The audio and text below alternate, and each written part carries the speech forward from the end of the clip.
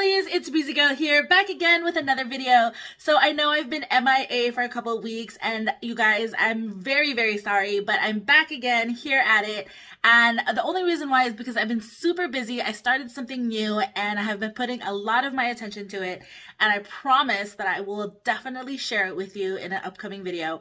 But today we are going to be talking about tips and tricks on how to maintain your curly hair. Just pretty much how to get that definition and just all of these tricks that I've learned and picked up throughout the years with my curly hair journey. So if you want to know all that, stay tuned. So before we get started, I just wanted to say a warm welcome hello to all my new subscribers. Thank you guys so much for being here. I'm super stoked to have you. And then welcome back to all my originals. I'm so happy to be catching up with you guys and just talking about hair. So let's just jump right into my tips and tricks. The first tip that I want to talk about with you guys is super important. And if you don't have this, I think you should try and see if it works out for you. Because, you know, you never know, it might be beneficial. So tip number one is make sure you try to have at least a scheduled routine for your wash days. Now, what I mean is if you wash your hair 3 times a week, you know, stick to that schedule, right? Because then you have a routine. So for example, my schedule, it consists of what, you know, works for me and how I go on throughout the week. And then I don't forget when the last time I washed my hair. So my wash day, it consists of me washing my hair on Mondays, and I wash my hair every 3 days out of the week. So I'll do a full wash day on Monday. So that's shampoo, conditioner. Sometimes I have to clarify it. Sometimes I have to use purple shampoo. It just depends on when the last time I used a certain product.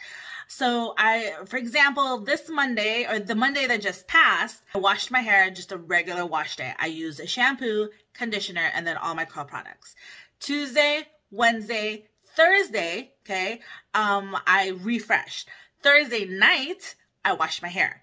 Now, because I've already shampooed and conditioned my hair on Monday, on Thursday night, I will co-wash. So what that means is I'll just use a conditioner, and I'll use one of those scalp scrubbers to make sure that all that buildup has been removed from my hair, and that my scalp is clean after I've washed it.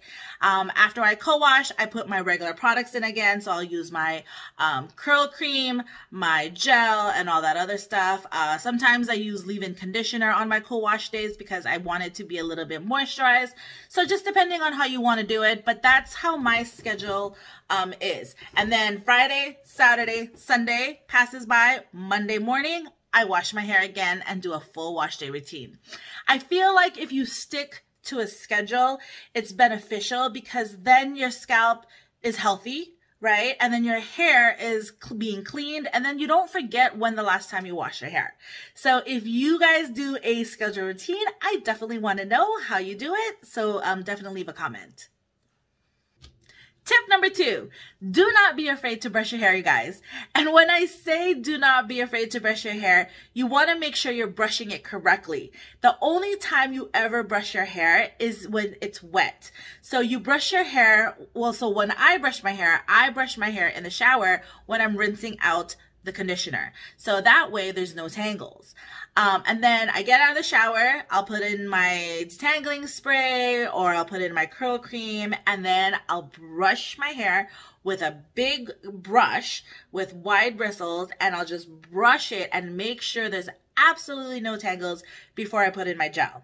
Now, you want to do this because that way your hair doesn't get matted throughout the whole entire week, or before your co-wash day. Now, I actually never used to brush my hair after I got out of the shower because I thought that it would mess up my hair.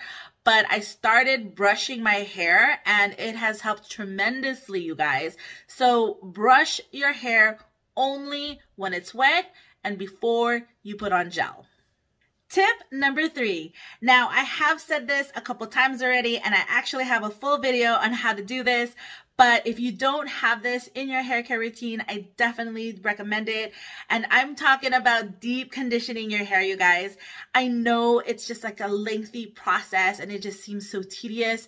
But if you actually deep condition your hair at least twice a month, every 2 weeks, you will see the difference of how your hair will feel.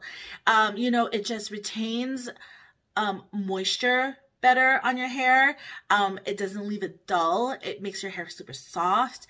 And if you don't know what type of deep conditioning treatment you should use, I use the Maui Moisture. I have been using that for a couple years now, and it is my go-to deep conditioning treatment. And you need to definitely just schedule a day where you do this, because you have to leave the deep conditioning treatment in your hair for at least 15 minutes, just depending on what type of product you got. But I usually leave mine for 15-20 minutes at the most, and I'll also curl train it, so that way while my hair is sitting in the deep conditioner, it's also remembering the curl pattern of my hair. So if you don't have it, definitely recommended. Tip number 4, make sure that before you go to sleep, you are protecting your curls.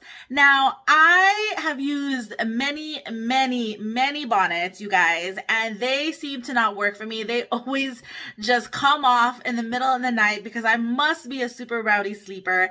So to fix that problem, I bought a satin pillowcase, and that has helped me tremendously. And now when I refresh my hair the next day, it's not so much to work with. You want to make sure that you tie your hair up in a very high ponytail, and you can use either a scrunchie or one of these guys.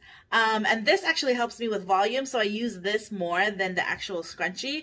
But just tie it up above your head and then go to sleep and use your satin pillow, and then that way you don't have any issues when you're trying to fix it the next day. Now, I don't recommend using one of those tight elastic hair bands to protect your hair, because that is going to be a little too tight on your hair, which is going to be actually damaging to your scalp. So definitely use either a scrunchie or one of these guys. So we are getting down to the last and final tip of this video. Before I continue, if you guys found this video informative, please don't forget to hit like and subscribe. If you have any questions, comments, or concerns, definitely leave a comment, and don't forget to hit that notification bell. Tip number 5. So I recommend that you get a haircut at least twice a year. Our hair doesn't grow out as fast as straight haired people do, so we can cut our hair at least twice a year. You also want to make sure that you find a stylist that knows how to cut and style curly hair. That way, they can follow your natural curl pattern. If you can't find one, definitely Google for a hairstylist. You can also ask for some recommendations. And you can actually even go to like a Ulta store. There's people who cut hair there. You can ask them specifically if they know a stylist that knows how to cut and style curly hair. That way, you don't have split ends, your hair grows naturally, and your hair is healthy. Yeah, so that's it. If you guys, again, enjoyed this video, definitely don't forget to leave a comment, and I cannot wait to catch up with you guys again. Till next time, take care. Bye!